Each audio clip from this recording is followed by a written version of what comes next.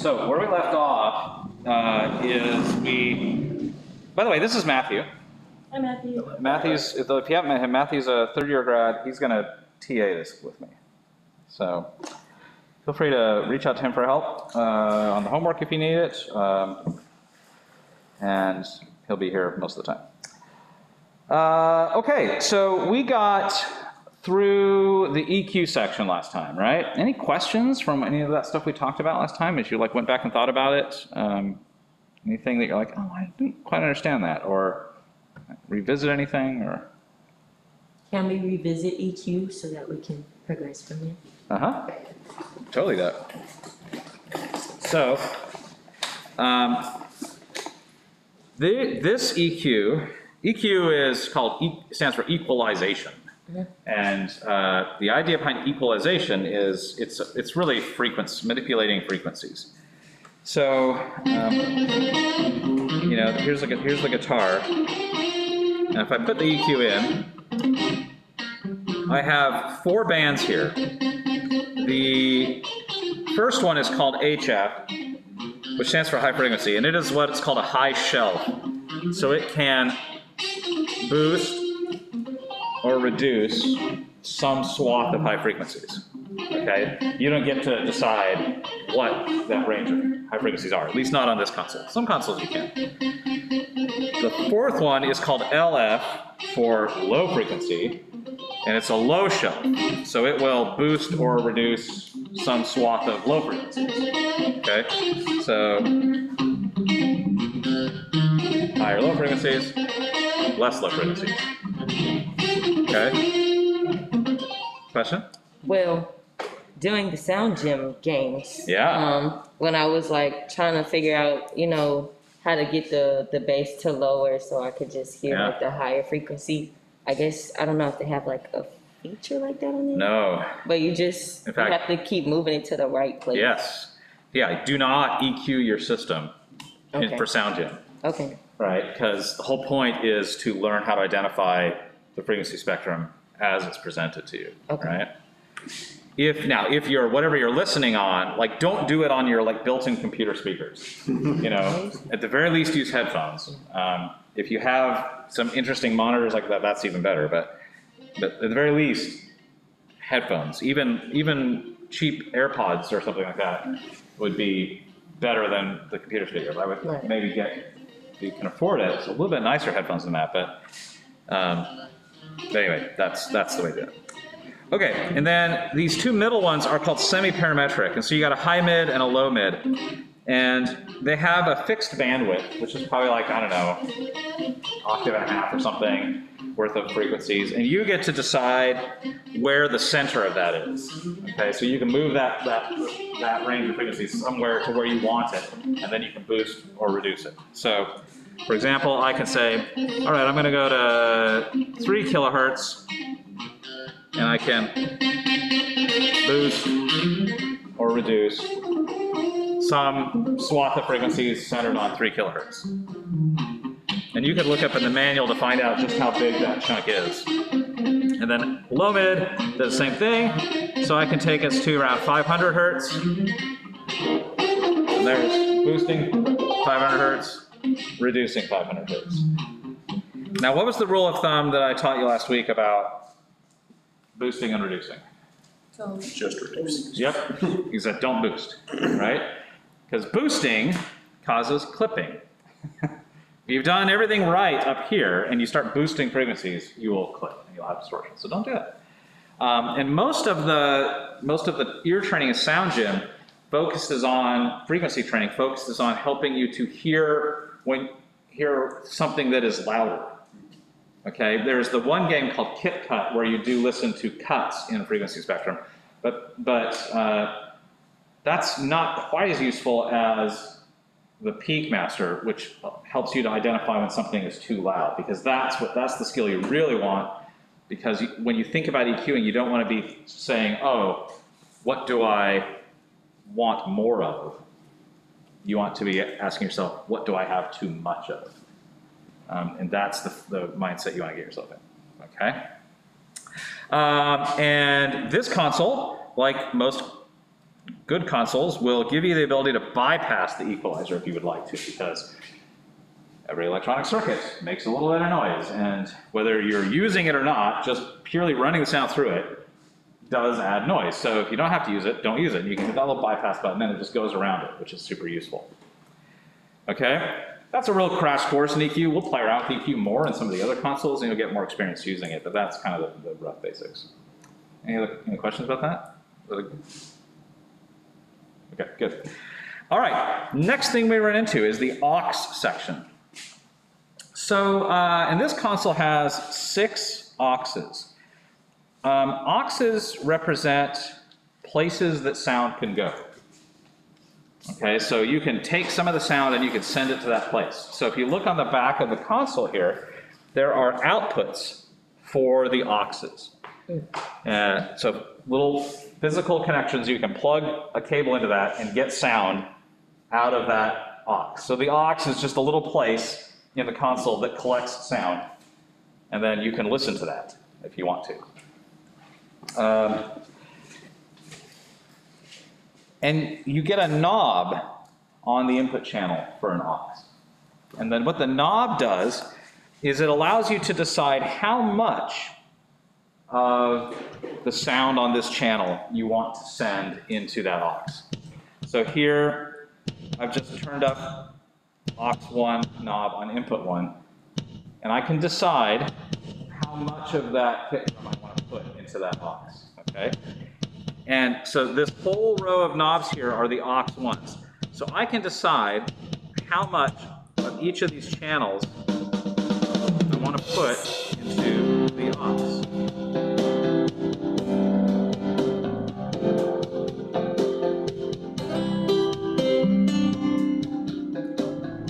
Okay, so I'm mixing all these sounds together to this aux, and then all of that sound shows up here, which is the aux 1 master knob, okay? So this is the knob that takes all of the sound that got mixed here. It goes there, and then you can decide how loud, just like this is kind of like this main fader, right? So how loud is the signal that comes out of that aux, okay? Now, what do you use these for?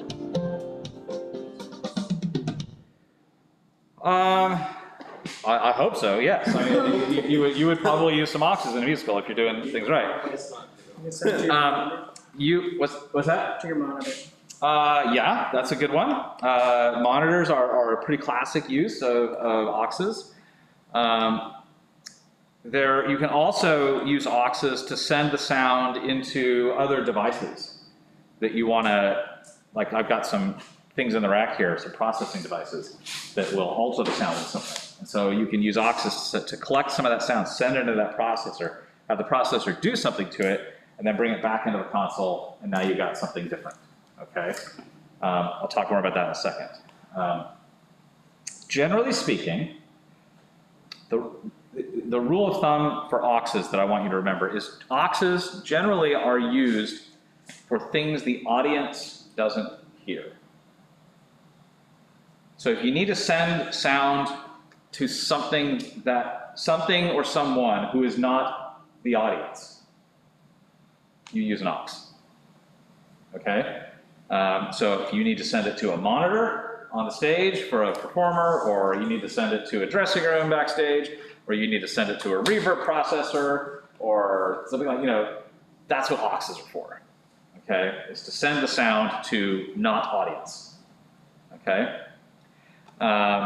And you get 2 sorts of auxes, okay? You have what's called pre-fade auxes and post-fade auxes. So this one that I've been playing with right now is a pre-fade aux. And the way I know that is the faders are down, and I'm still getting sound, okay? And it doesn't matter what I do here.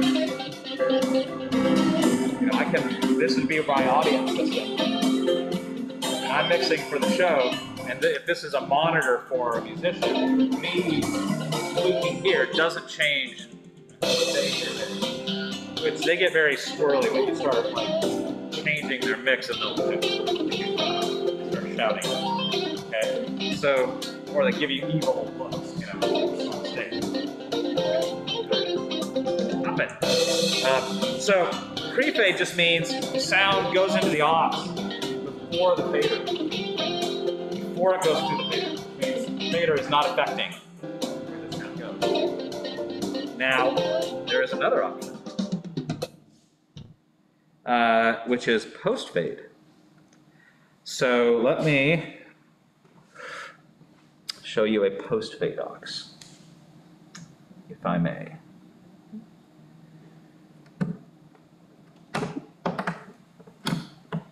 So I'm going to go into aux 3.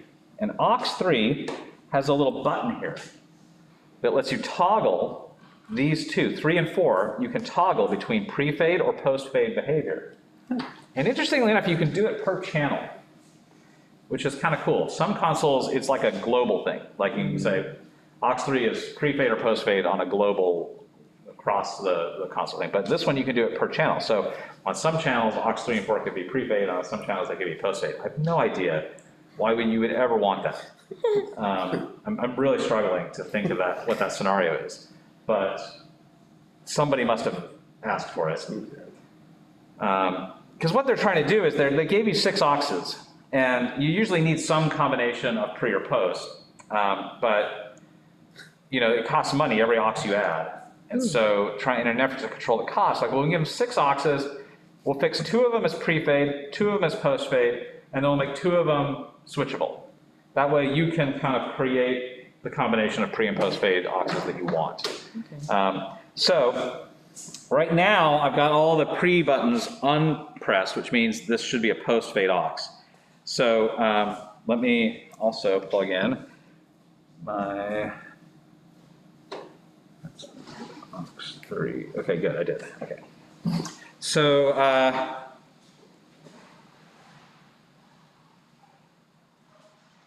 I'm turning this up. I've got the main one up, right? I've got it cranked right now, and I'm not hearing any sound. Why? Because the fader's down. Okay? Because it's post-fade. I bring the fader up again. Okay, so now I can create my mix of sounds. I have to bring the fader up in order to hear. Okay.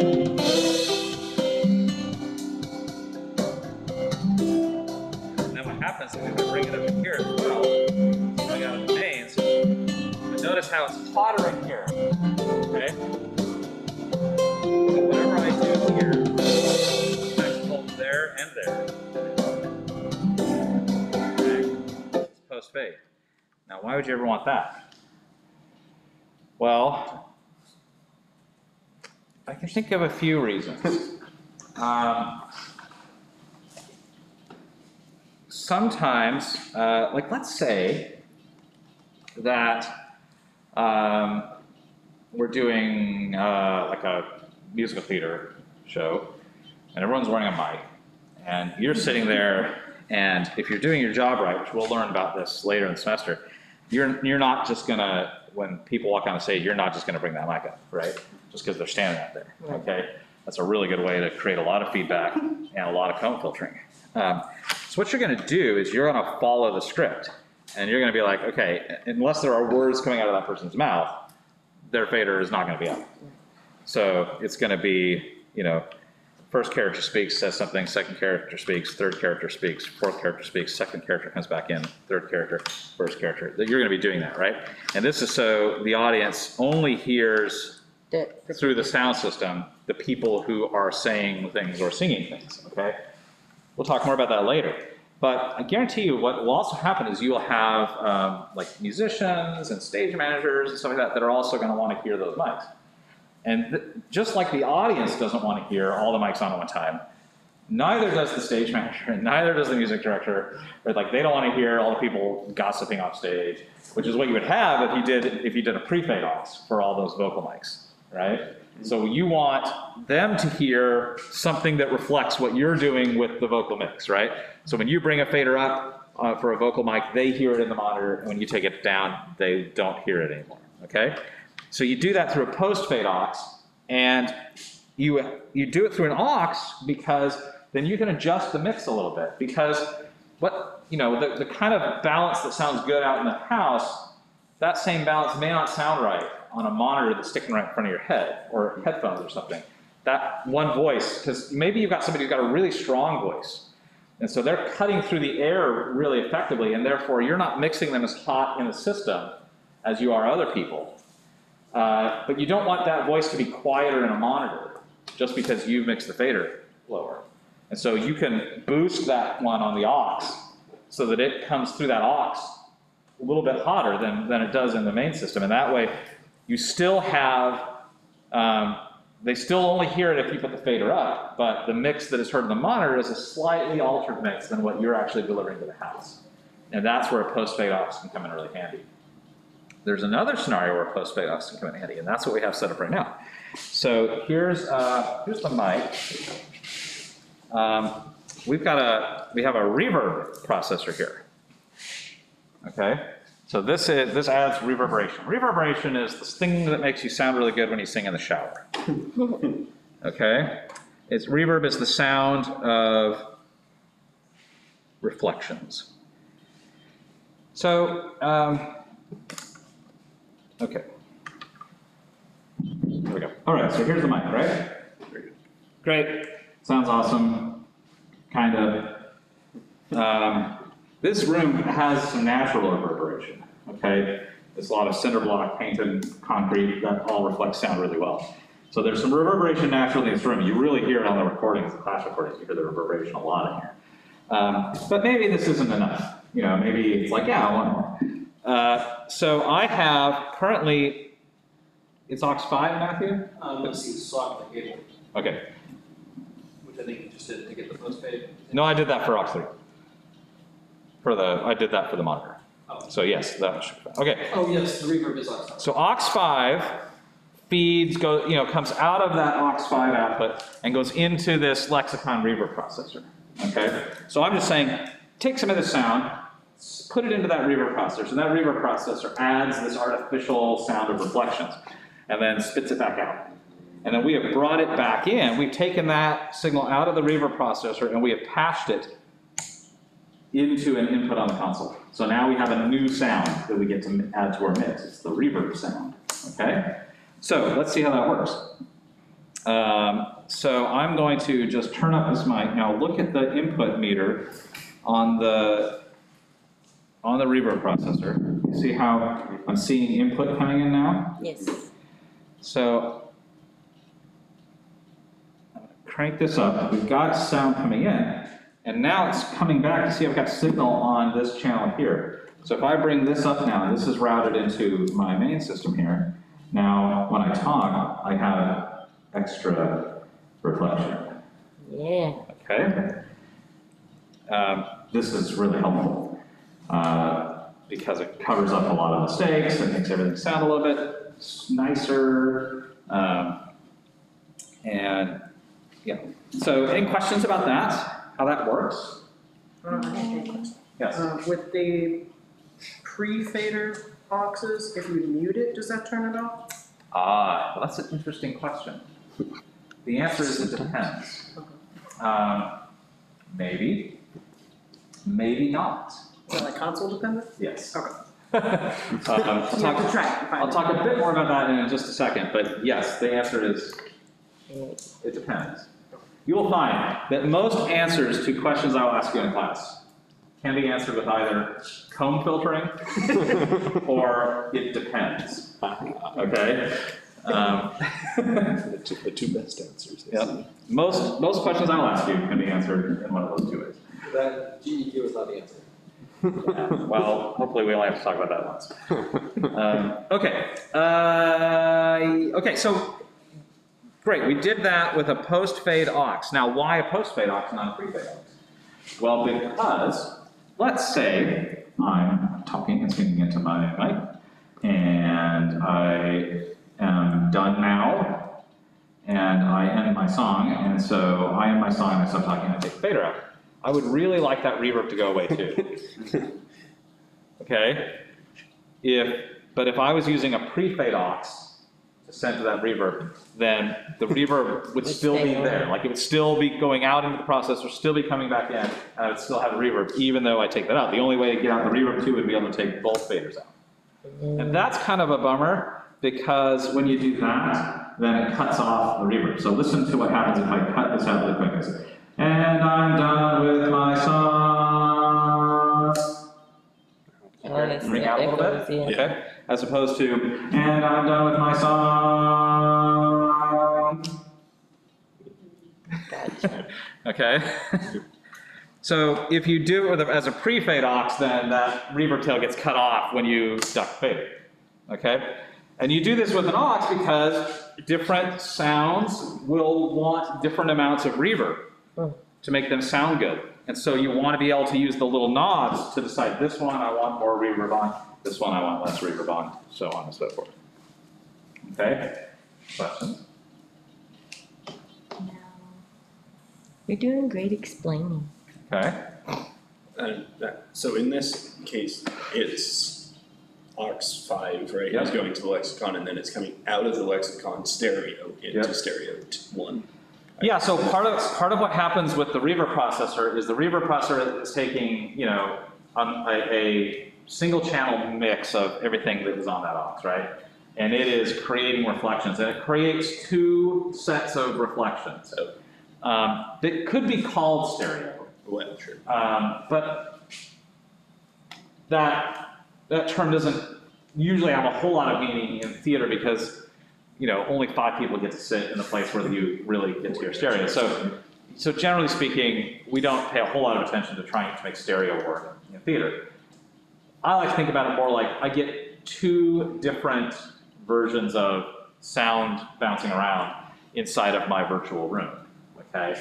And so, you know, I have to then put that out of loudspeakers that the audience hears, and where do I want them to hear those 2 different versions of sound bouncing? Sometimes I'll put, you know, one version out over here and the other version out over here, or, you know, just to give a different, you know, a sense that this is coming from a room around me, right? So you get 2 different versions. I'm currently feeding that into a single input channel that is allowed to take 2 inputs. It's called a stereo input. So it is labeled like left in, right in on a single channel. I have one fader that does that. But I can ultimately decide where that goes out to. Sure. Right? So could you put it back into a regular channel? Or? Yeah. Okay. Yeah. I would probably put it into 2 mono channels, you know, because I do get 2 signals out of the reverb. So I could just do 2 extra channels that I'm not using, but I just happen to have this one that will take 2 channels at once, and I'm lumping these things together because they're connected, even though I might route them differently from the output point. Okay. All right. There's auxes. Okay. Generally, remember, rules of thumb about auxes, they are used for things that are not audience. Okay. Anytime you need to send sound somewhere to a person, place, or thing that is not audience. That tends to be what auxes are used for. If you're using an aux to send sound to something that is pointed at the audience, I'm going to question you on that and try to understand why that's the best way to do it. Okay, for reasons that I will explain in just a moment. Okay. Okay. Ready to move on? Yes. The next knob is this yellow knob, and it's called the pan knob. And you know, you probably get what that's about. So when I route this signal to what's called my mix outputs, I've got a left-right thing going on here, 2 channels. And you know, that doesn't work a whole lot in theater. We tend to not do a lot of stereo, but we're doing it right now. Maybe we're mixing something for a recording or whatever. So if I route it to these main outs, if this knob is pointed straight up, it's going to route the sound equally to both outputs. Okay? But I could say only put it out of this side by turning this all the way to the left, or only put it out of that side by turning it all the way to the right. Or I could say maybe slightly favor this side, but I do want a little bit over there, right? So it's an effort for you to manipulate stereo image, right, of where you want this to show up in a stereo field. Again, in theater, this is not super useful, but in film, very useful. In audiobooks, very useful. In podcasts, very useful. Music recording, very useful. All these things, there's a lot of really good reasons why this is useful. Not super useful for live shows, okay? Because stereo just doesn't work very well in large rooms. And so you kind of are going to waste a whole lot of time and energy on that for a live show and really not get very much out of it. But that's kind of what that does. Now we get to Seth's question. So there is this button that is called mute. And what does that do? Well, first I want to talk about, I want to define some words, okay? And these are the definition of these words according to Jason Romney. And other people will have different definitions of these words. But for purposes of us being able to talk about things in a class that I'm teaching, I want you to understand what I mean when I say certain words. The word mute, according to me, should mean the same thing as dropping the fader down all the way down. That's the functionality you should get with a mute button. Okay? Which means, what would happen to your pre-fade auxes if you hit a true mute button? They'd keep going. Nothing would happen, right? They'd be unaffected, right? The other thing is called it could be called an on-off button or a channel enable button. Okay? And what those buttons do is they shut down the entire channel strip or turn back on the entire channel strip. That is called an on-off button, or sometimes also called a channel enable button. Okay. Now, if it's an on-off button, it shuts down the whole channel strip, which means what would happen to your pre-fade auxes? They would go out as well, right? Because it shuts down the whole channel strip. There is not consistency across manufacturers about what those words mean, and there is not consistency across the manufacturers who make mixing consoles on which kind of button they want to put in it, regardless of what they call it. There is not consistency on what that function ought to be. The really good consoles will give you both. They will give you two buttons, one that is a true mute and one that is a channel enabler. There are very few that do that, but those ones tend to be my favorite. I was gonna say, I don't think I've seen a console that does that. Dimitri does that. I'm pretty sure Kadak does that, but Kadak no one's using Kadaks anymore. Yeah, that's the only way.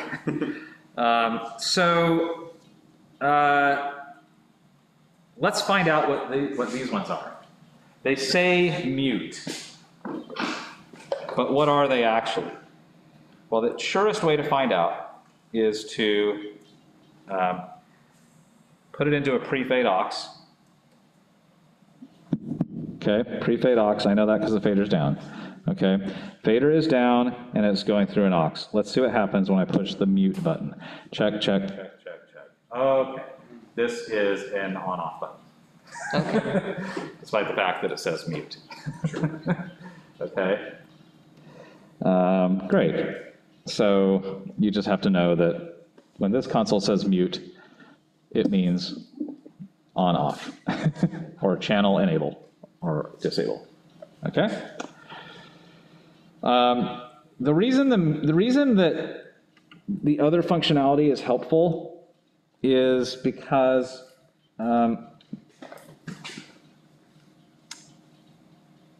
particularly for studio mixing, that true mute button is really useful because you could be using auxes to feed monitors and stuff, right, during a recording. but you're sitting in a control room and you are trying to focus on a certain subset of the mix for a moment while they're playing.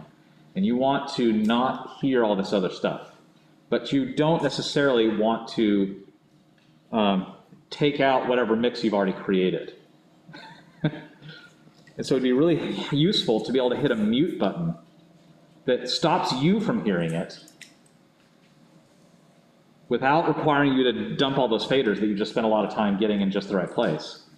So you can put those buttons and then you stop hearing it, but the recording thing still hears it, the monitor, the headphones still hear it, everything still hears it. You just stop hearing it for a moment and you don't have to obliterate the mix you've just done, okay?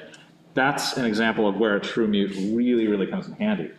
The other thing I found that a true mute where I use true mutes very often is sometimes I always want, when I'm doing a musical, I always want backstage to have an A2 have the ability to listen to the mics. Because I always tell the A2s, like, your job is to make sure that no one ever walks onto the stage with a mic that's not working. Because the person who's mixing in front of house, they can't do anything about it if the mic is not working, okay? They can't do anything about that. So I want the A2 to be able to, like, just head that off. If someone's battery's dead or got unplugged or the frequency went bad or something like that, I want the A2 to be able to deal with that. And one of the best ways they can deal with that is to just kind of like be able to sit and listen to the mics, kind of pre-fade in a set of headphones. I'd be like, okay, does this sound right? Are we getting signal when they're gossiping backstage and everything? Okay, great, they're good. Or, oh, they're not. So, great, I gotta go find them and figure out what's going on. Well, some consoles don't give you a really great interface for that kind of functionality.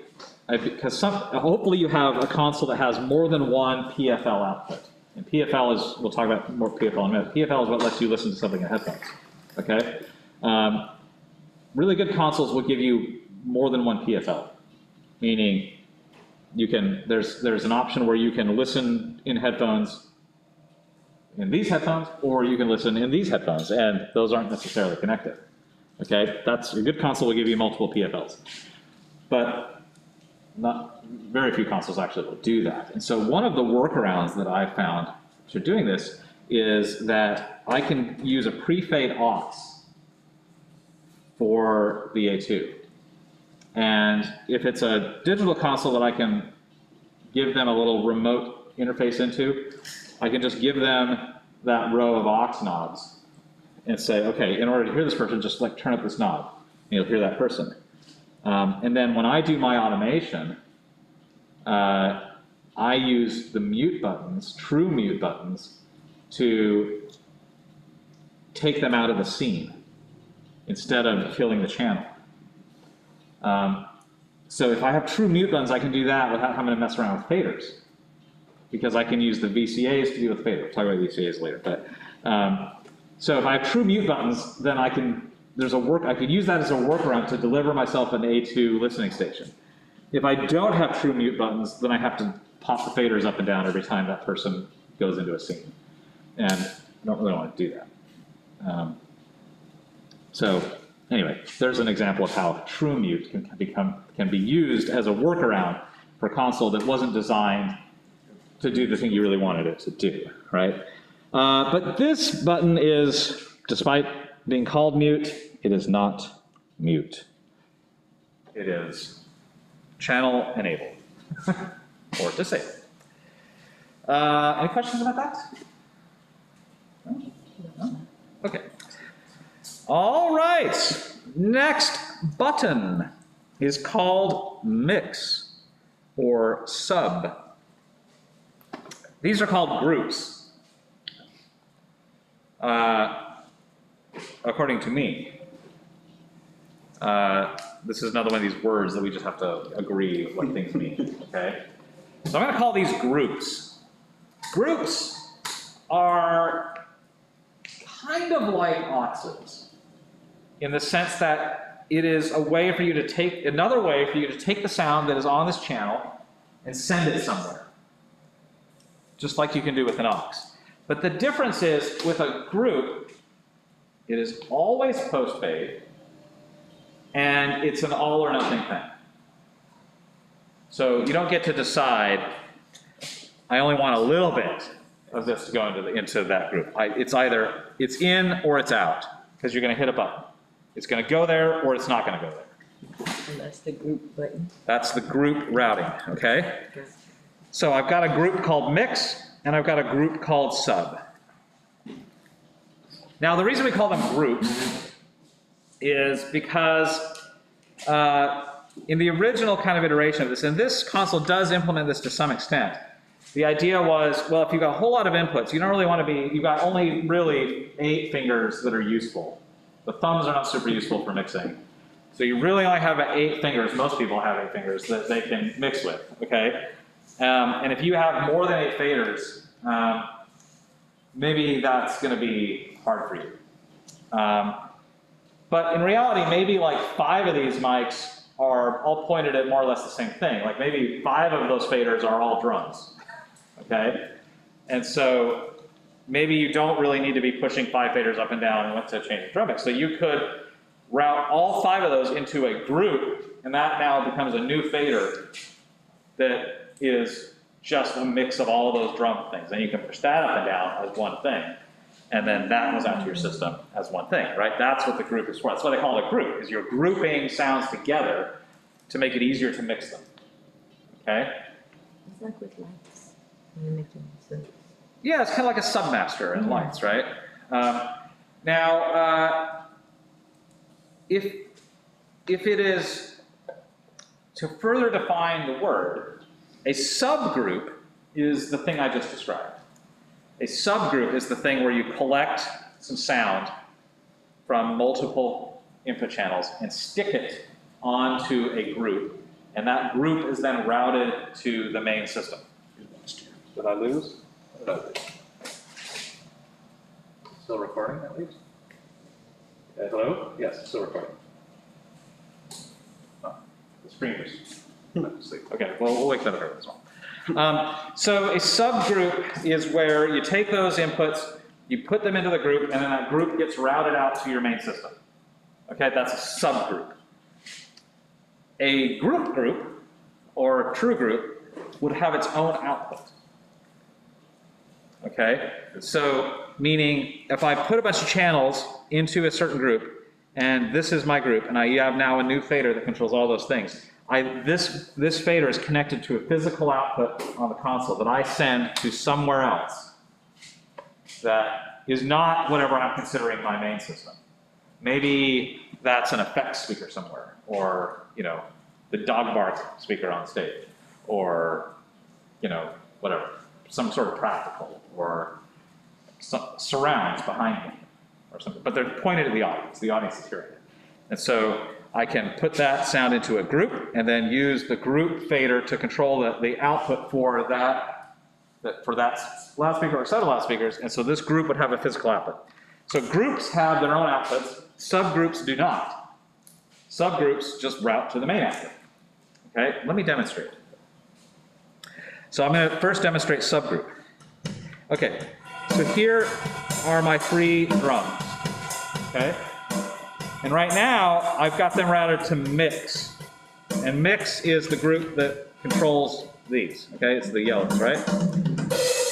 Otherwise called main sometimes. Okay, well I'm going to say, all right, I'm going to get rid of those. I'm going to instead put them into the subgroup. Okay, and so then I can get my mix of that, and then here is my subgroup. And I'm going to route the subgroup to mix. So I've got a button here for mix on the subgroup.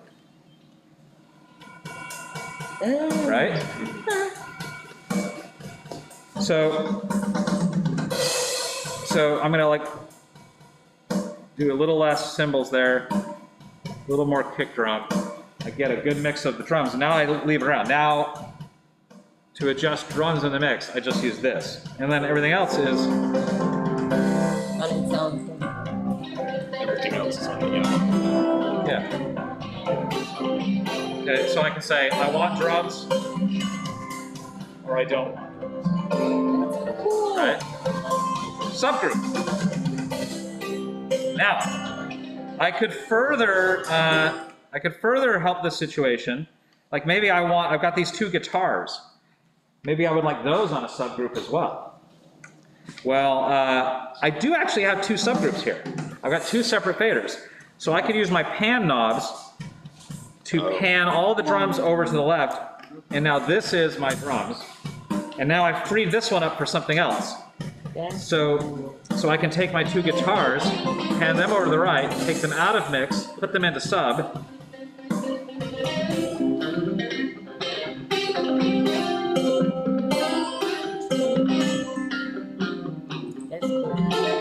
Okay. So now, all I really have to worry about is the piano and the bass here. And then I mix drums and guitars together with the subgroups.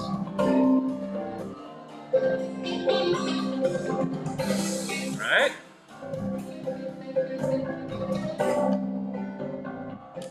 Subgroups. So by panning the drums, are they now only coming out over here, or are they? Nope.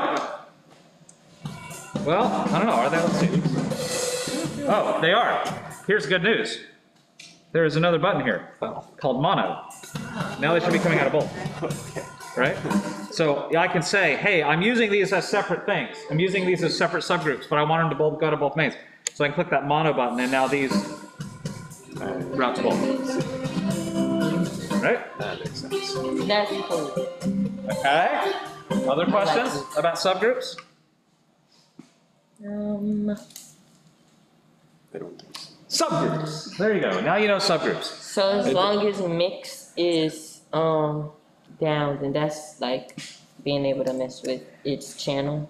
Yeah. So if I push the mix button, the mix is basically a group Okay. that has dedicated outputs, and I'm using it as that. Gotcha. So if I put something in mix, it just goes straight over to here, and then goes out to the system. Okay. Whereas in the current way I've programmed this, if I take it out of the mix, then it doesn't go to here, and I put it in, I click sub instead, then it goes to these. Okay? And I've told these to go to the mix group, right? So, yeah. Well, no, I mean, I can make it go not mono, and then, you got the guitars over there, drums over there, because how I've done it. But if you hit mono, it puts them both in both, right? So it's like instead of sending these straight to here, I'm sending them here first. And then from here, I'm sending them to it. Gotcha. Okay? And you just do that based on which of these buttons you push. Now, yes? I assume both buttons can't be pushed at the same time. No, they can. Oh, they can? Absolutely. Will I just double your output? Yeah. Right. So I'm doubling the drums now. So yeah, they can go, that's the cool thing about groups is you can have any combination of them you want. Big consoles will have lots of groups, 8 of them, 16 of them, maybe more, and each of those groups could function as subgroups to create these little submixes of things. So you could have like a subgroup of drums, a subgroup of guitars, a subgroup of all your vocals, a subgroup of all your keyboards, a subgroup of, whatever, and then you're just mixing the subgroups. Right? You never touch the input faders unless you get a level set. That's a very common way of mixing live music. A lot of people mix live music that way because it's just easier than having to keep track of all those faders, right? But you could also have a multiple loudspeaker system that is pointed at the audience, and you want the sounds of these channels to go to all those loudspeakers, and you have processors somewhere downstream of that that's sorting out the balance for you, right? And so you could use groups for that, and that way you're at least organizing them into groups, and maybe there's processing on the console that you could apply to each of those outputs for each of those places in your system, and that would be where you use actual group outputs, and you could have each input routed to multiple groups, right? So you could have a group that was like your front fills, a group that was your center cluster, a group that was your delay fills, right? And you would want the vocals to come out of all of those, right? And so if group 1 is your front fills, group 2 is your center cluster, group 3 is your delay fills, well, you want the vocals to come out of all those. So you go you know, 1, 2, 3 on every input. And then on those groups, you do the processing. Oh, I need to EQ the front fills differently than I EQ the center cluster. Or I need to add delay to the delay fill so they don't echo. And I can do that on the group, right?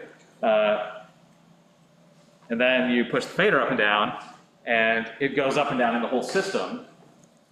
And the groups are sorting out the balance and processing goes, right? Another example of using groups would be like playback. So you've got QLab playback, and you would have each output in QLab would represent a different loudspeaker location in your system, right? But that ultimately comes into inputs on your mixing console, okay? And so you would have group 1 would be the practical on the stage, group 2 would be your center cluster, group 3 would be like your side surround, group 4 would be your other side surround, group 5 would be the one behind, group 6 would be your subwoofer, right? And in QLab, that's all, you're gonna label the outputs in QLab, and that's all you're gonna worry about. But in the console, you're gonna say, all right, well, input 1 is coming out of output 1 of QLab, and we're assuming that's the practical on stage. So I'm gonna route this one to group 1, and group 1 goes out to the front field, or goes to the thing on stage. And then group 2 is the center cluster channel from QLab. So, and the center cluster is fed from group 2 on the console, so that one is gonna get routed to group 2, fader up, you go. And that way, you know, your operator, the person mixing the show, you know, when you fill the audience with people and the whole show needs to be 6 dB louder, they can just manipulate these faders to take the whole thing up or down, and the routing is still happening, right? And they don't have, you know, what really makes me very frustrated is when I see people do their QLab routing through auxes. And then, you know, when you have that kind of problem, you're like hunting around on these million knobs to try to like make a simple adjustment that should be just. There's a reason the fader is the closest thing to you, because it is the thing that is supposed to be the easiest to operate and the thing you should be touching the most. And the thing that is the farthest away from you is the thing that is the most complicated and the thing you should be touching the least, which is the gain knob. Right? And we learned how complicated that was last time. It took us 45 minutes just to understand that. So you're going to set that once and you're never going to touch it again. And it's the farthest thing away from you for that reason. And because a big mistake I see a lot of people make is they say, well, you know, it's not right until all the faders are up here at the same spot. That's a mix, right? And I'm not comfortable unless that's happening. And therefore, to make everything right, I gotta go up here and adjust my gains in order for this to all level out. And you see people spending all night mixing up here. Well, what's that doing to their mix and their system? It's introducing noise. It's introducing noise. It's potentially introducing clipping. This is not a particularly artistic control. You know, you move it a teeny tiny bit and you get a big change. So this is a really not effective way to mix a show. If these faders were only ever supposed to stay in one spot, it would be a button. Okay? It is the largest controller on this console because it's the thing that's supposed to be moving all over the place throughout the show. There's never one place where it sits. You're going to be moving it all the time. Okay? There's no right or wrong place to put this.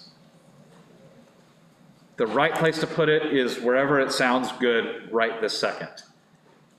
And if putting it up here sounds better 30 seconds from now, then fine, that's the new right place.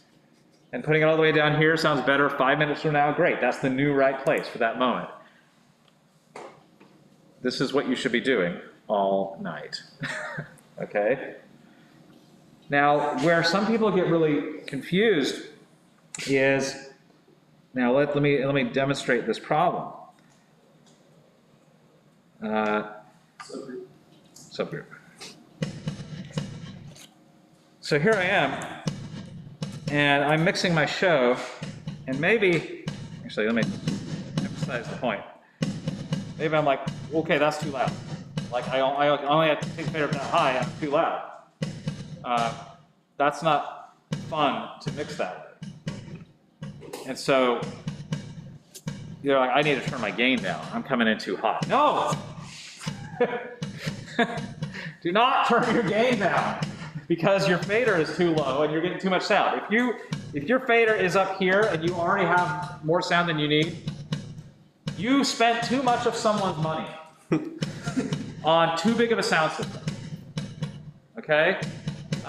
You did something wrong.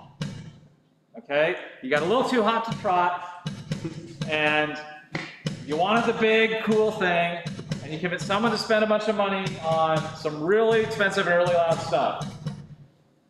And you shouldn't have done that. You've got a sound system designed for a room of 3,000 people, and there's 10 people in the room. Okay? That's the problem. It is not a gain problem. Okay? You start messing with that gain and then crank up that fader, you're gonna have noise, best case scenario, clipping, worst case scenario. I mean, there's all kinds of problems you can cause yourself by messing around with this once you've got it in the right spot. So if you're in this situation, and you're like, whoa, I've got too much system. Well, take these down. Right? Just take those down. Or go to the amps and turn the amps down, right? And make a note saying, next time I won't spend so much of someone else's money on a sound system that didn't need to be in this room, okay? So there is no right place about this fader. These faders have a superpower, just like the preamplifiers have a superpower where they can amplify the signal without amplifying noise. The faders have very low self noise. They are actually not amplifiers, they are attenuators. So the faders turn things down. And they have very low self noise, which means you can bring a signal down very low, and you will not dramatically alter your signal to noise ratio because the fader itself has very low self noise, which means it's not, even though the signal is going to be low going through the fader, there's very little noise on this, and therefore your signal still won't be close to the noise floor. Okay, that's the superpower of a fader. Okay, and you spend a lot of money on these because good faders are very quiet, and they're also hopefully smooth to operate and everything. But really, you want faders that are very quiet from a noise point of view, so that you can bring it all the way down to here and not have to worry about your signal to noise ratio being all out of whack now, okay? Hopefully, you get what are called 100 millimeter faders, which is what these are. Because then you have more options for moving them around. Sometimes you'll get 80 millimeter faders, which are shorter, and those aren't as fun to mix up, but they're cheaper. So if you're trying to save money, that's the way. But the important thing to understand about the fader is it turns things down. It doesn't amplify, generally speaking. When the fader is up, there's a reason 0 is at the top, and it's labeled in -5, -10, -20, -30, minus infinity. Minus infinity means like we're literally subtracting forever until there is no sound. So all the way up is 0, meaning the fader is not turning it down. Now, most faders give you a little 10 dB nudge at the end. They do give a little bit of an amplification, but it's not much, right? To get it hotter, you need to get it hotter at the preamp, okay? So the fader will give you a little bit of boost, but if you've done your gain structure right, then going past 0 should cause you a problem. Going past 0 should cause you a clip, okay? So don't go past 0 unless you've done your gain structure wrong, okay? My rule of thumb is if it's a live mic and there is sound coming through it and that fader is up, your finger is on that fader. You should never have a live mic with sound going through it that your finger is not on that fader. Or is not on a fader that controls that fader. Or is not, like you really want to avoid that because there's a lot of ways that could get away from you really quick. And hopefully you're being artistic and you're responding to what you're hearing, right? You're doing this all night. You can't do that if your finger's not on the fader. The fader has this little dip in it that is designed to cradle your fingertip so that you can do it like this. It is not designed to be pinched. I see so many people mix like this. It's like, why are you doing it like that? Like, you can only do 2 faders at a time like this. This is the way. Okay? This is the way. It's designed to cradle your fingertips so you can have all 8 fingers going at one time. And you're thinking, well, that's really hard to keep track of all 8 fingers. Piano players do it every day. If they can do it, you can do it. Okay? What's that? And they use the thumbs too, right? But thumbs are hard to mix with. Mainly. But 8 fingers are good. Okay. Questions so far? All right. The next button. What's that? Oh, yes, there's always. The next button is PFL. PFL stands for pre-fade listen. Now, there's some more words that we need to define. Okay? PFL, pre-fade listen. AFL, after fade listen. Solo. Sometimes you might see Q, as in C-U-E, okay? Although I've not seen that one very often anymore. Everyone stop, okay? Those things, solo, PFL, AFL, are often used interchangeably, sometimes to describe the same thing, although they are not the same thing, okay?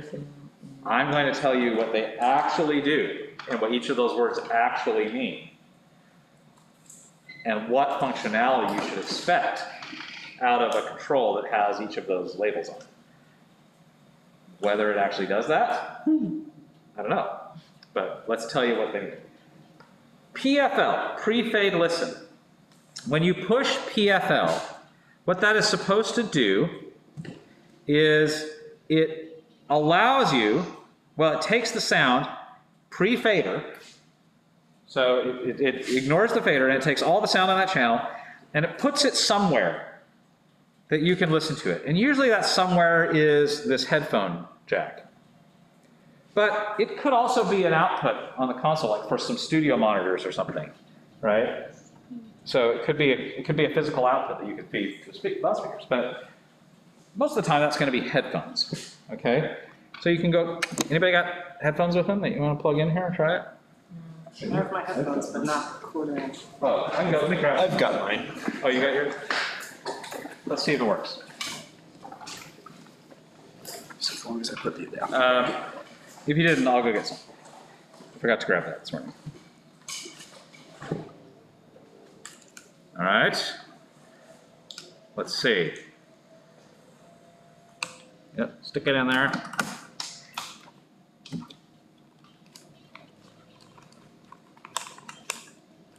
Headphones.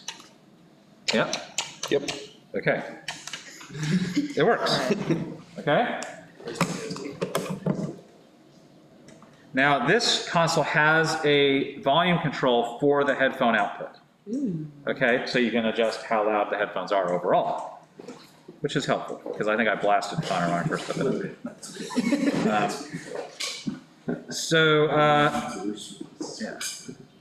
No, not at all. So that's what PFL does, pre-fade listen.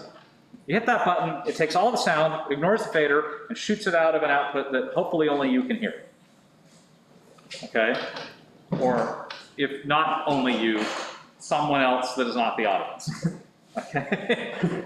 But certainly don't want the audience to hear that, because it would be suddenly very loud, most likely. That's PFL. AFL stands for after fade listen. Same thing as PFL, except it includes the fader in the calculation. So if the fader is being used to attenuate the signal on the channel at all, then that attenuation will be accounted for in the signal that gets sent to the headphones. Generally speaking, you tend to see AFLs on outputs. So for example, this is, all my auxes have AFL buttons on them. My aux volume controls, my main aux volume controls. So if I send my drums, oops, I moved it, didn't I? And we just move it back, then it'll make more sense.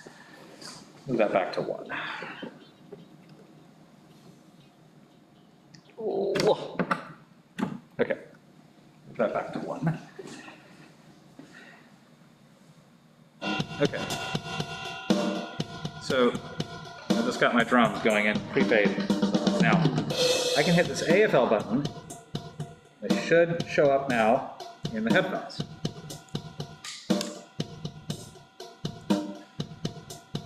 Yes. Okay. But if I turn this down, it's also not in the headphones. Okay? Because it's an AFL, after fade listen. So if I fade this all the way down, even though I've got the AFL button on, I don't hear it in the headphones. Why is that? Why do you think they did it that way on the aux? Why wouldn't they do it as PFL? Because it's headphones? Well, think about the things you use pre-fade auxes for. I mean, so you can see what they're listening to in the monitor. Okay, so you're using an aux for a monitor, right? And the drummer's like, man, it sounds weird in the monitor. Like I can't hear it. I've lost it. It's gone. And you're like, I don't know. I mean, I'm routing things to it. I don't know. Well, let me listen. So if you hit the button and you put it in your headphones and you don't hear anything either, it's like, oh, something's up, Okay. right?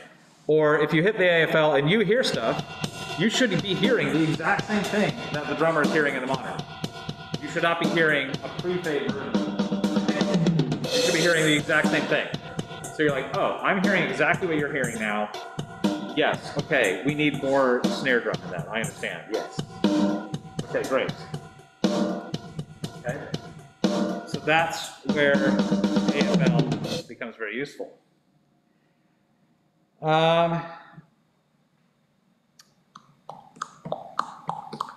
Sometimes on some mixing consoles you get to select whether it behaves like a PFL or an AFL. And they will show you that, and the label will change, or it'll have a different label or something, or there'll be a global button that says these will be AFLs or these will be PFLs. There's another term called solo. Some consoles will label their PFL buttons as solo, even though it behaves like a PFL. The term solo is another one of those recording studio things. Okay, in fact, solo, you'll see that in Logic, you'll see that in Pro Tools, because those are designed for that kind of environment. And what solo does is it's a quick shortcut to just say, I want to hear this only for just a moment. And it mutes everything else and lets you just hear that channel.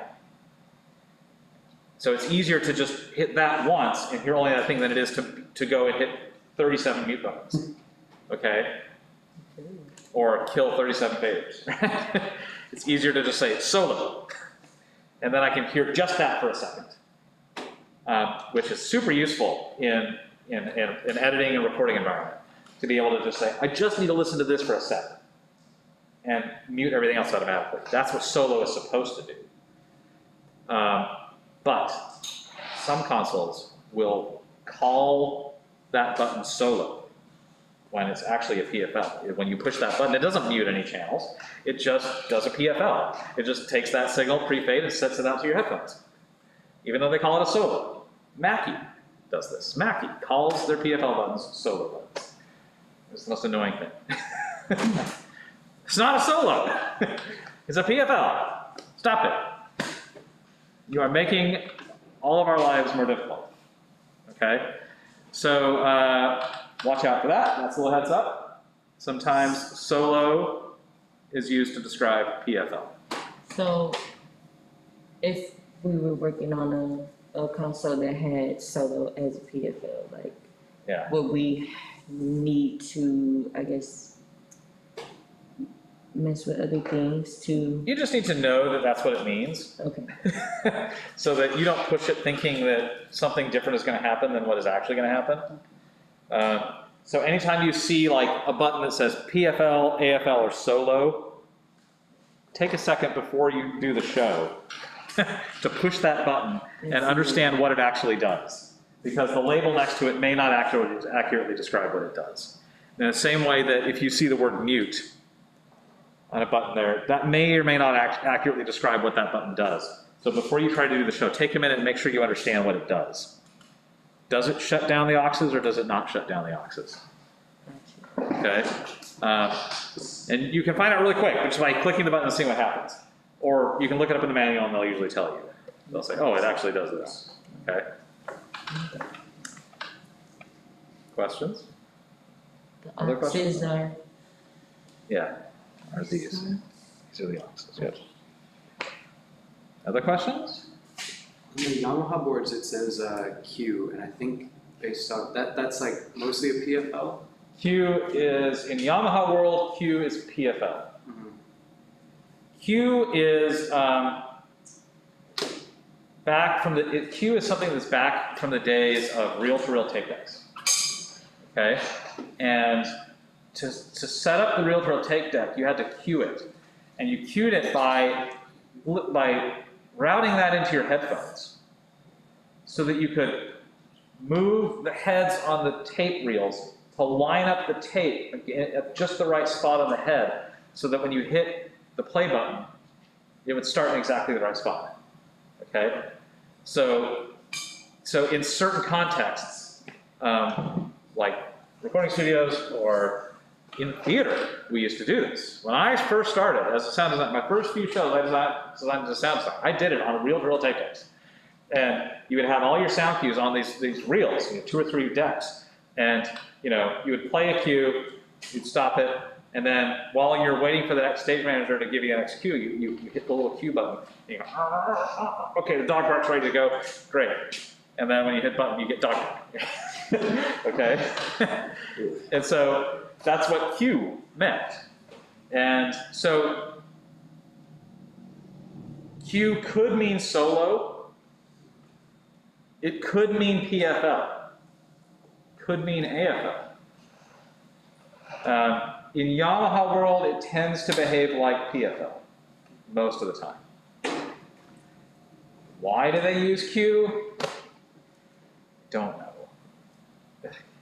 They also use on-off buttons instead of mutes. Yep. Yeah.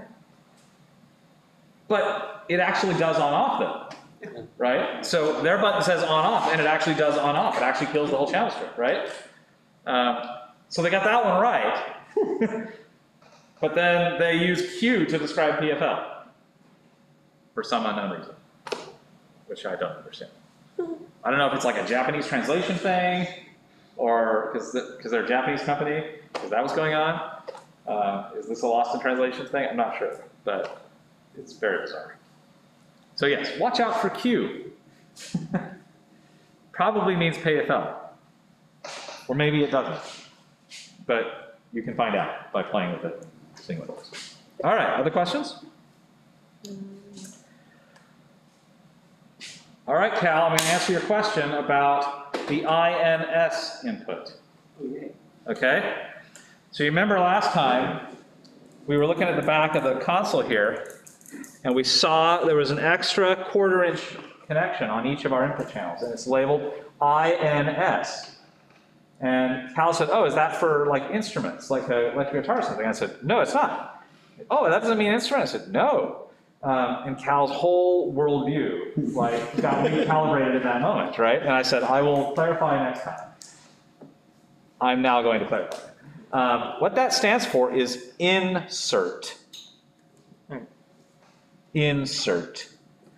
And let me demonstrate how exactly that works. So, mixing consoles are kind of expensive. And especially in the analog days, the more channels you added, the more auxes you added, the more EQ knobs you added, the more expensive the console got. And you kind of have to do it, if you do it once, you have to do it everywhere. It just doesn't make sense to have some channels be able to do all the things and some channels not. No one wants that console. But you do it once, you times it by however many channels you're building into the console, and maybe you only really need it once or twice for any particular project. But to get it built into the console, you have to have it on every channel, and that suddenly the price of the thing goes through the roof. Okay? So the answer to this problem was the manufacturers came up with this idea of insert. And so I tell you what, we will build in whatever we decide the core functionality is for the price point we're trying to deliver this thing for, and then we will give you this connector that will allow you to expand the functionality of the mixing console with a specific tool that you would add. Okay? For example, maybe you're like, this EQ is nowhere near sufficient. I need much more control than that. Well, you could go and get yourself a better EQ, a 10-band EQ or something, okay? And you could connect it into that insert connection, and that is akin to cutting open the console and sticking that EQ in the channel strip, okay? And now you've got a bigger EQ on that channel, okay? Or maybe you want a gate on this channel, and a gate is like an automatic mute button. So, like, only if they hit the drum do I want the mic to let sound go through, or the channel to mixer to let sound go through. That's called a gate. So I just think of it like there's a little Smurf inside the box, and the Smurf is listening to the sound of the headphones, and the Smurf has their hand on a mute button. And you tell the Smurf, okay, if you hear the drum, unmute. And when you don't hear the drum, mute. Okay? Because, like, I don't want to do that all night. I don't want to sit there and mute on, off, on, off, on, off, on, off every time the drum gets hit. That would be a pain in the butt. So the Smurf will do that for you. Okay? That's gate. So maybe I want that functionality, but I don't want to pay for it 30 times because that's how many channels I have. I just need it on that one channel. I can use an insert for that. I can go buy myself a little gate, which is what this is, and I can insert it, and now this channel has a gate. Okay? Or a compressor. And a compressor is an automatic volume knob. So compressor is like, hey, like this signal is all over the place. Sometimes it's loud, sometimes it's quiet, and I'm having a hard time keeping up with it. Because I'm running out of like brain bandwidth to be like going up and down like constantly on this thing, for a moment. This is like, it's getting out of hand. I want to get a Smurf to do this for me. So there's a Smurf inside that box that's also listening to the sound of headphones, but this time has their hand on a fader. And you're like, hey Smurf, just like if it gets too loud, just turn it down, and if it gets quiet again, turn it back up. Just sit here and do this for me. Ride this thing up and down for me so I don't have to worry about it anymore. Okay? That's what a compressor does. Okay? And so I could buy myself a little compressor, and I could plug it into that connection, and it would insert the compressor. It would like pry this open and give me, great, I got a compressor now on this channel. Okay? So how does it work? Let me show you. Now you're thinking, wow, Jason, this sounds really cool. How does this work? Well, you get one connector called insert. And that connector is both an output and an input at the same time. It does both at the same time. How in the world does it do that? Well, on an inexpensive console like this, it would be a single 1/4" connector. On a more expensive console, they might give you separate connectors. They would give you an insert send and an insert return. Or like, this is the connector where you send the sound out to the thing, and this is the connector where you bring the sound back in. Okay? Some consoles will give you 2 XLR connections for send and return. But that takes up space, and XLRs are expensive, and every connector you add adds more money, so it is possible to do it with a single 1/4" connector. Well, how do you do it? Well, a 1/4" connector has 3 connections on it, right? Tip, ring, sleeve. And we learned last week that for a balanced audio signal, that the tip would be the positive polarity version of the signal, the ring would be the negative polarity version of the signal, and the sleeve would be the shared common, or the ground, okay? And on an XLR, pin 2 is the positive polarity version of the signal, pin 3 is the negative polarity version, and pin 1 is the shared ground, okay? Well, if you were willing to give up on balanced audio, then you could say, okay, forget about that negative polarity version, and let's use this pin for something else. So you can use the tip as the output, sound goes out on that, sharing with the ground, and you can use the ring as an input. Sound comes back in on that tip, on that ring, and it shares the ground. And you could make yourself a little cable that does that, of which I have made. And it has a 1/4" and it fans out to 2 XLRs, but one of them is an XLR pin connector, which is typically used for output signals, and one of them is an XLR socket connector, which is typically used for inputs. Okay? Yeah, we for a long time we've been like assigning genders to these things, and we're starting to realize that that's silly and doesn't make any sense. Like, why are we assigning boy-girl to this inanimate object? It's like, so there's a pretty big movement in the sound community right now to like be like, this is silly. Why are we sexualizing our connectors? That doesn't make any sense. How about we just like use different words? So we're using words pins and sockets generally right now. Okay. So the pin refers to the pins inside there. The socket is the holes. You know. So pins tend to be sound comes out. Sockets sound goes in. So this is your output. This would be your send. This is your input. This would be your return. So you plug this connector in, and I'm going to put it in the channel with the microphone. And what I've done is I've effectively disabled this now, if I don't plug that in anything. So here's my mic. I have no sound. Where'd the sound go? It's sitting on that XLR connector right now. I took it off of the bottom of the preamp, and it's now sitting there, going nowhere. And the rest of the channel strip is listening for the signal here. So all the EQ and the auxes and everything is listening off of this now, and there's nothing there. But guess what I can do? I can put something there. So what if you connect them? Nothing will happen? Oh, if I connect them, then I'm back in business. Okay? Right? The downside now is I no longer have a balanced signal. Okay. Right? So I now have exposed myself potentially to some interference. Gotcha. Which if I only ever go a couple of feet, then I'm probably going to be fine. But if I'm going to run this 100 feet down to the other side of the building, I probably don't want to do that unbalanced, if I can help it. Okay? But for an insert, it's just right here, so it's probably going to be fine. So I'm just going to plug these 2 cables in. Now what I've done is this cable goes to the input of this thing. And this cable comes back from the output of this processor. So I plug that in there. So now the mic comes into the preamp, and I adjust the gain, and then it goes directly out into this processor.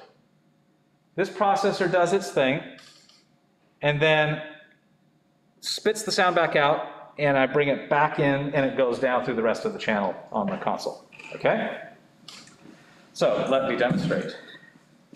So right now I've got the box bypassed, so it's just letting the sound pass through. Okay? And we, it doesn't, yeah, so it's not doing anything to the sound. But if I turn it on, so let me turn the gate on. Remember, the gate is the automatic mute button. Let me demonstrate. So I've got the Smurf, and see the Smurf is kind of cutting it out a little bit. So I've got a threshold here, and the threshold is like how I tell the Smurf, you know, if it's any louder than this, I want to hear it. If it's quieter than this, I don't want to hear it. So I'm going to turn that down a little bit. That way it will only turn on when I talk. So if you look, I've got a red light, green light. So green light means I'm hearing it. Red light means the Smurf is muted. Okay? It moves. Yep. So when I talk, it unmutes it. When I don't talk, it mutes it. So like if I talk, it opens up. Jasmine, say something. Jasmine. See? So it wouldn't let us hear Jasmine in the mic. But it only hears me because I'm louder than Mike, right? But if Jasmine says something into the mic, Jasmine. and I say something into the mic, it doesn't respond to me as well, right? Okay. So this is a really great way to help control bleed between mics that are next to each other. All right? So great, that's the gate. And then it still shows the meter over there too. Yeah, we've got the compressor bypass, so we'll talk about that in a second. But I've effectively put a gate I've inserted a gate into this console on that channel. So now that channel has a gate. And I could get that without having to buy 12 gates, which is what I would have had to do if I wanted Soundcraft to build it into the console to begin with, because they're not going to just put it on one channel. They're going to have to put it on all the channels. Now the digital world is a little bit easier because it's just software, it's just code to add that, so it's not a huge expense. But it's also easy for them to like give you a little budget of processing. And you say you can stick it around in software anywhere you want. In a digital console, it doesn't really cost you any extra money. But in analog world, it's a little more complicated. Okay, let's talk about the compressor now. So here's the compressor. And remember, the compressor is the automatic volume. And I just want to let the Smurf ride the fader for me a little bit. So I'm going to say, yeah, it's got a meter, and this yellow button is called the threshold. So when you see the yellow button light up, that means I have become too loud. So I tell the Smurf, hey, listen, if anything ever gets louder than that yellow, then that's too loud, turn that down. Okay? Now I can control that using this threshold, so I can say, hey, I'm going to just turn that down a little bit. Okay, so now I'm hitting the threshold more often. And then I say, you know, how much to turn it down? Maybe a lot, actually. So now when I talk, and I talk really quiet, nothing happens. But when I talk really loud, you see the red lights that come on? That's how much the Smurf turned it down by. Okay, so I can talk really quiet or I can talk really loud, and it sounds the same coming out of the light speaker, right? Whether I talk really loud or really quiet, because the Smurf is riding the fader volume. Okay, that's a compressor. The compressor. Okay. It compresses the dynamic range. And so I have now inserted a compressor into my console, right? And I can actually have both at the same time. So I can both gate and compress at the same time with this particular processor, which is super, super handy. Okay? There you go, Cal. That's what the INS means. Insert. Super, super handy. Yeah. We even have an 8-channel compressor over here in the shop, which is specifically designed to just be like, I want to put 8 compressors in this console, and it's one little like 2U rack unit. And you can just go, you get a compressor, you get a compressor, you get a compressor, you get a compressor, you get a compressor, right? And it's all one thing. It's a separate cable for each one, but but it's super useful. How we doing? Good. So Yes, Connor. this specific unit can have 2 channels, yes? That's what the other half. Right, so I could patch in a second set of gates and compressors on another channel if I wanted to with another insert. Or I could say gate, gate, compressor, compressor. I don't have to link them. So I could have 4 processors here. Okay. Yes? Did you end up finding that link button then? No. I thought this thing had a link button that would allow you to just daisy chain the gate into the compressor, but I must be thinking of a different piece of equipment because it doesn't have it. So what I did is I actually literally put a cable, just a little XLR patch cable from the output of the gate to the input of the compressor, just to create that signal chain. So you could daisy chain as many compressors as you, or as many, not compressors. Processors. Yeah, sure. Yeah, because the insert connector doesn't care. Right. The insert connector just sends the sound out and then it listens back for whatever you send back to it on the end. It doesn't care what happened to it in that trip. Okay. Right, you could have done 100 things to it and it's fine. Right. Yes, yes. So the Smurf thing is a Yes. compressor. Well, this thing Is a compressor. can be a gate and it can be a compressor. Oh, that's the other side. Yeah. So So what's the processor? a processor, that's a term we use to describe anything that alters the sound in some way. Oh, okay. Okay? So a gate is a processor, Oh. a compressor is a processor, Gotcha. a reverb unit is a processor. So that in itself Yeah. is the processor. Right. Yes. Okay. So a processor is just the thing I plug the sound into because I want to process the sound in some way. Okay. Right? Gotcha. Screw around with it. I want to process it. Put it through a process. Yes. That process could mean a lot of things. Other questions?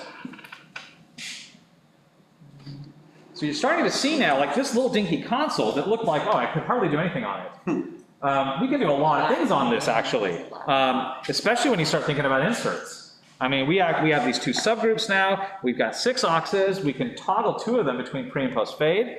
We've got all these EQs. We've got these 2 subgroups that can be actual groups if we want them to be.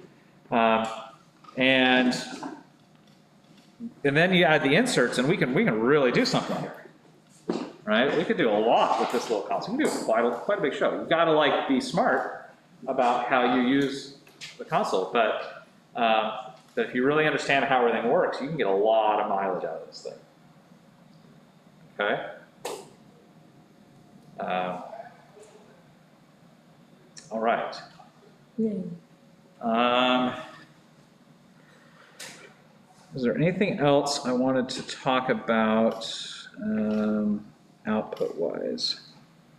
I think I've covered kind of incidentally everything on the output things. This console has a couple of weird little things where there are some extra inputs that are called stereo returns that are over here, but that's just a special thing. There's not really a whole lot of point in teaching you about that, but you could read about that. I think, meters. Okay, so meters are the little lights that turn on to tell you that there's sound happening. There's some things you need to understand about meters, though. We already learned one thing about them last week. What did we learn about them last week? They lie to you. They lie to you quite often. Okay? Most often, when the red light comes on, that does not usually mean the signal has clipped yet. Okay? Sometimes it could mean the signal has clipped, but sometimes it could mean it hasn't clipped. It might just mean it's almost going to clip. And this is to appease the people who want to see all the red lights turn on, to see how good the console is. Okay? It's great, all the red lights are on, and it's no distortion. It's amazing. So yeah, the manufacturers trick you.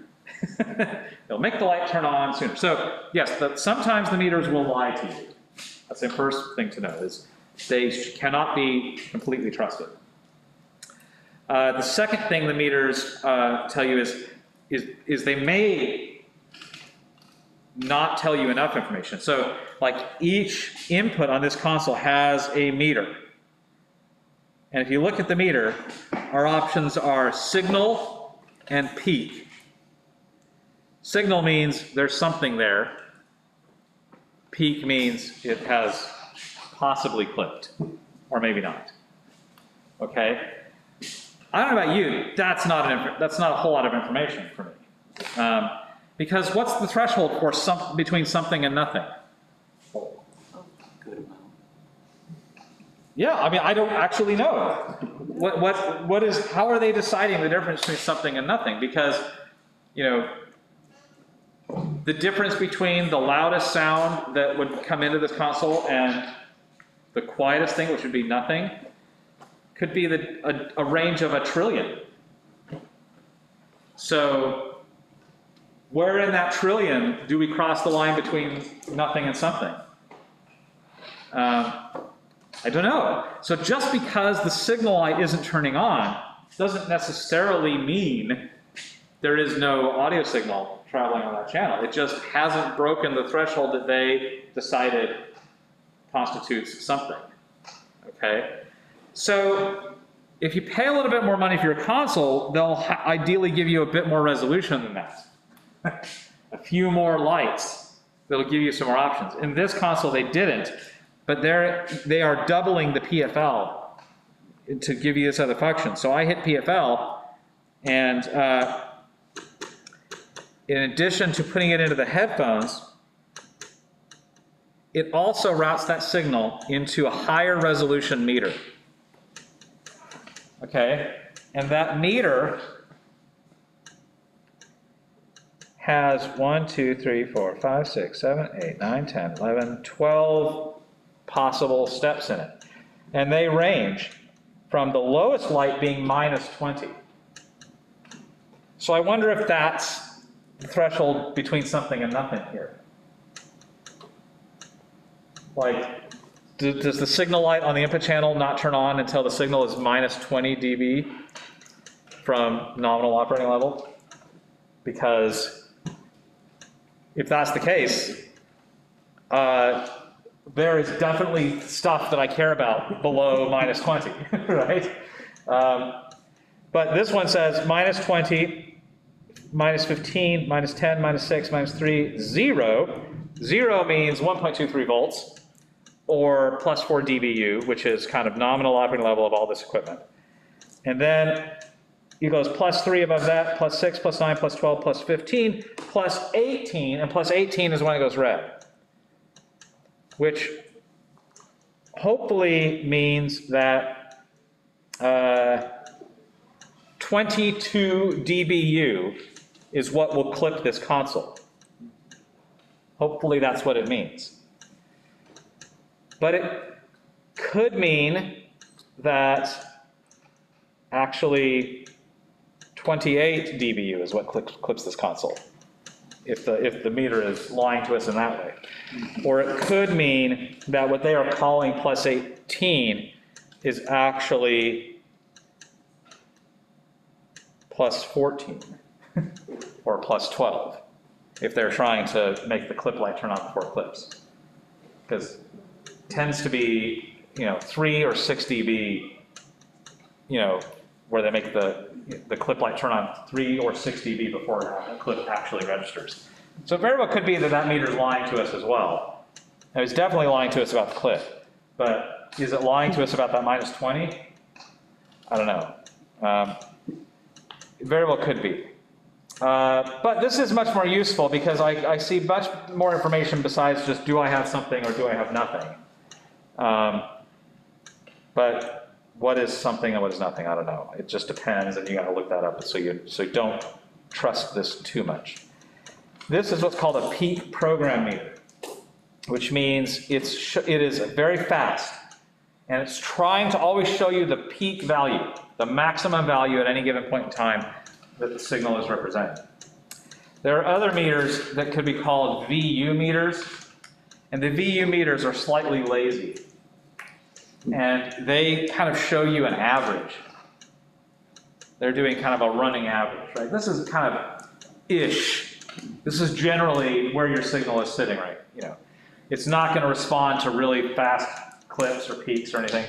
It's just going to kind of like, generally it's going to wiggle around in the area where the sound is averaging.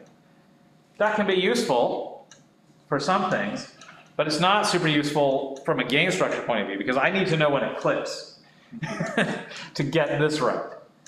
So a BU meter is not going to be helpful for that, but it can be helpful if you're just understanding like, how's my signal to noise ratio going? Am I generally running the signal through the console hot enough to feel like I've got a good signal to noise ratio? And the BU meter can help you with that. It's like, yeah, generally you're up here.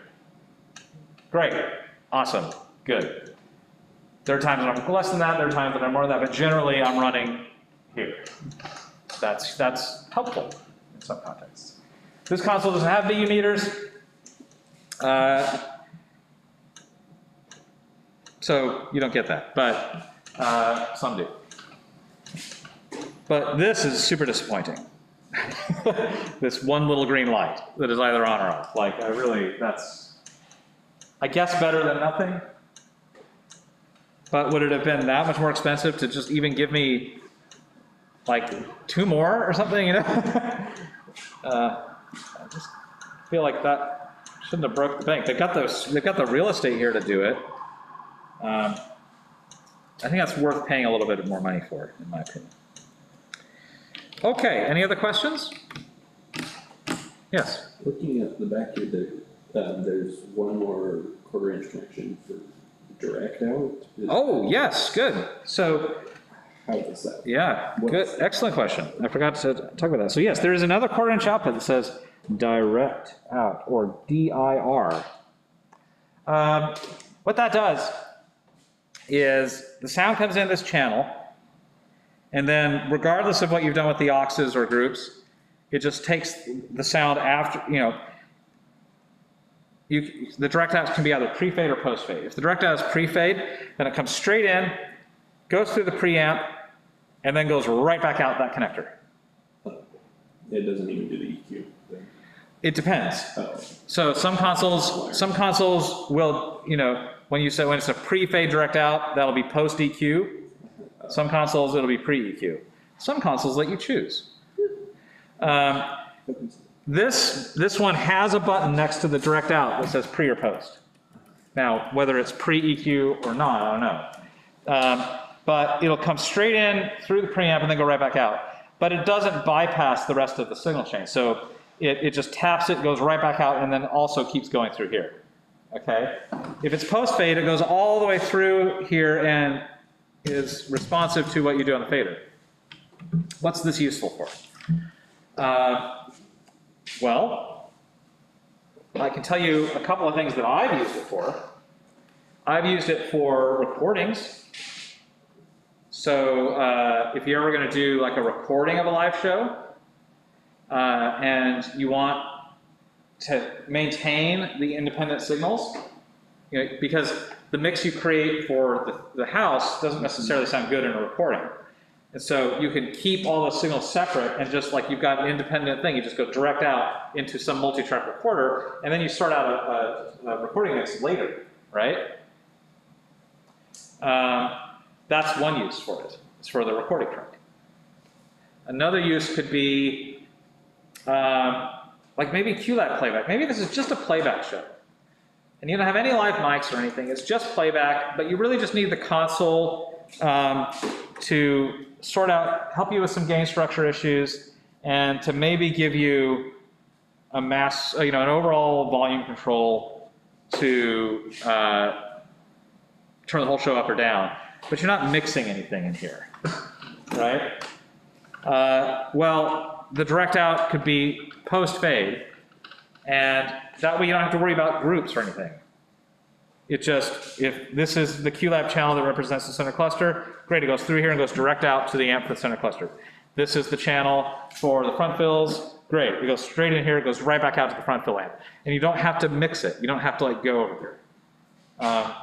But it gives you some gain, it gives you a polarity inversion if you need it, it gives you a fader in case you need to like make a level adjustment on the fly during the show. I've used it for that before. Yeah. Direct outs are cool. They can be very useful in some situations. I don't know. Have you used them for anything else, Matthew? For, Direct outs? for other than multi-track recordings? Yeah. You can use them if you need a separate monitor console. Oh, yeah, Right. good, yes. So, Yep. if you are using a mixing console for front of house and then another mixing console for, for mixing monitors, right? So you can have two separate people working on that. You can send all of your inputs to one console and then direct out into that other console. So now you both get a copy of it. Yeah. Which we did on a show at the beginning of the summer. Oh, yeah. So. Yeah, that's good. I forgot about that. That is a definite use. I've definitely used direct outs that way. There's another way to do that. You can do what's called an ISO split, which is like a little, it's a little box that has a transformer in it, and you put the sound in, and it creates an transformer-isolated pair of outputs. And one can go to the main console, one can go to the other console, and it isolates things like the phantom power. You don't have to worry about things like ground loops, since those two things might be plugged into two different power locations. That's another way of doing that. But yes, and it also can potentially help, because if you do it, like let's say all the mics are probably on stage and the console is in front of house, well, you're gonna have to run all those cables all the way to front of house and then all the way back again to backstage to get that monitor console. Whereas if you do an ISO split, all the mics go into the box on stage and then just go straight into the monitor console, and then you're only running one bundle of enormous cables down front of house. That's another way of doing the monitor mix. But yes, direct outs is a classic way of creating a monitor console. Okay. Other questions? Things that I haven't talked about that you want to know about, that maybe you've heard about or tried to do and don't understand?